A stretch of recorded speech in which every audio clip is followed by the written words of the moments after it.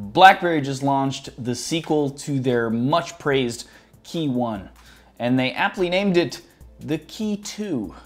Now, they were kind enough to give me a little bit of time with the device, so I figured I would try to do one of my complete walkthroughs for you guys. With that said, there is a lot to go through, so let's start with the hardware.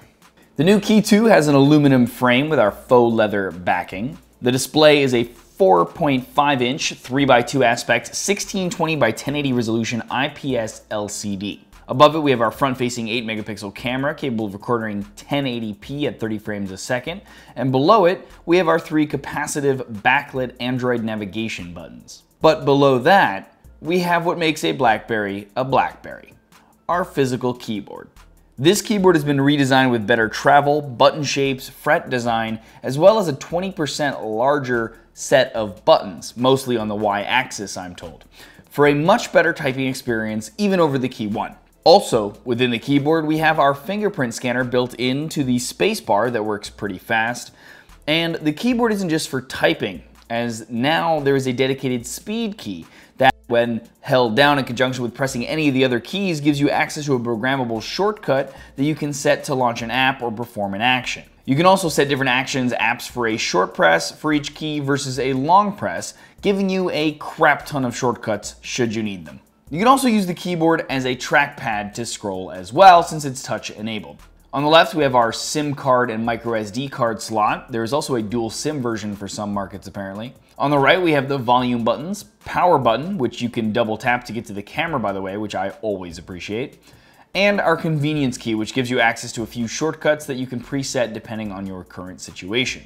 At the top, we have our 3.5mm headphone jack, and the device will come with a new set of BlackBerry earbuds that now have a plus and minus button for volume and track controls, and larger drivers for better sound quality. At the bottom, we have our speaker. Yes, there are 2 speaker grills, but there's only 1 speaker. I was told this was for symmetry's sake, which supports HD audio apparently, and our USB-C charging port that supports Qualcomm Quick Charge 3.0 for the giant 3500 milliamp battery that's inside. On the back, we have our first ever dual cameras on a BlackBerry, paired with a dual tone LED flash, all of which we'll talk about more in a sec, and our unmistakable BlackBerry logo in metal.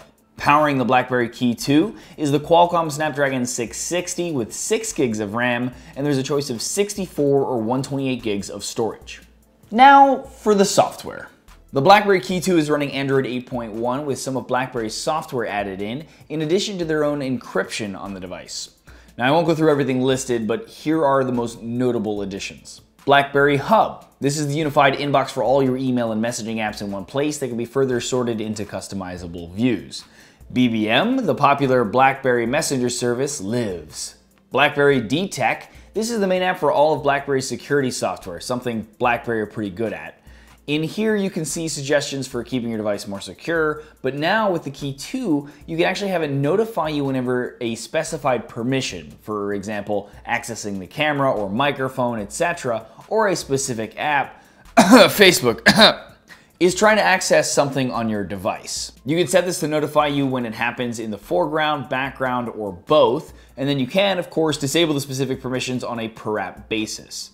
Brilliant and very pertinent to a lot of people in the current climate, I'm sure. BlackBerry Password Keeper. This is basically BlackBerry's version of LastPass or any other password management app. You can use it to store and autofill passwords, etc. BlackBerry Power Center. An app for managing power consumption of the device that gives you granular controls over setting the way each app is allowed to use the device's resources to either increase performance or battery life. BlackBerry Productivity tab. Swiping over on the tab at the right of the screen gives you access to latest calendar events, messages from BlackBerry Hub, favorite contacts, and a section for adding Android widgets to as well. BlackBerry Privacy Shade. This lets you create a small window that you can resize or even turn into a circle that will darken everything else on the screen besides what's inside it. You can adjust the opacity of this shade and make it more or less transparent, and the idea here is that it makes it much more difficult for someone looking over your shoulder to see what you're doing.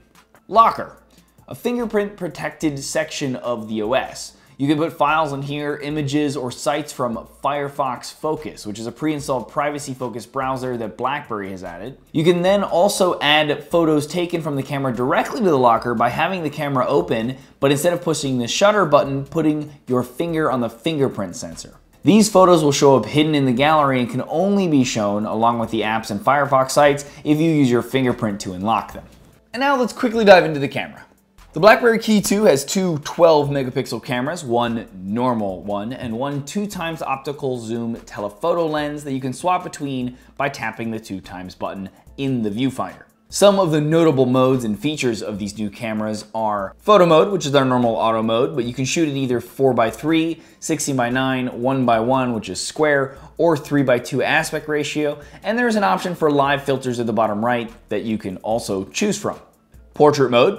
Thanks to those new dual cameras, we now have portrait mode on a BlackBerry. Scanner. You can quickly take photos of business cards or other documents and have them edited to look more like they were if they were scanned. And video, which is capable of shooting video in 4K, 30 frames per second, or up to 1080p in 60 frames per second.